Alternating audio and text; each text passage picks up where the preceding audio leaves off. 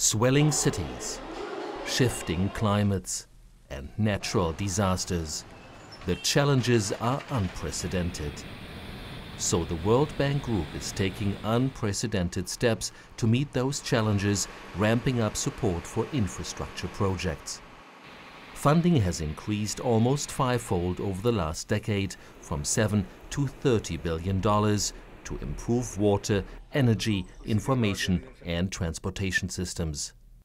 Along with the increased funds comes a new strategy to get the most benefit from each dollar.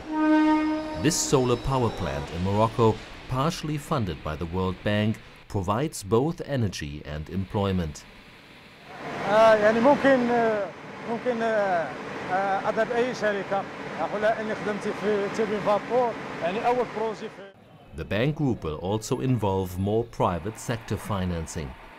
In Lagos, the World Bank and a private partner funded a bus system that turns long commutes into easy rides. Every day, every second, so I'm moving now from here down to the island. This is what I use every day. Better roads, cheaper energy and other improvements benefit businesses and spur growth that reaches beyond national borders. Infrastructure programs also help countries recover after disasters.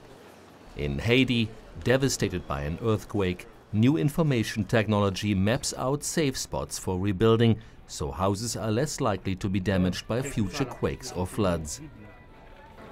À réduire l'impact au niveau de la population qui se trouve dans les zones à risque, à réduire également l'impact vital donc de toute la communauté. Infrastructure programs are about the big picture and the long term. But at the center, it is still about individuals and helping transform people's lives.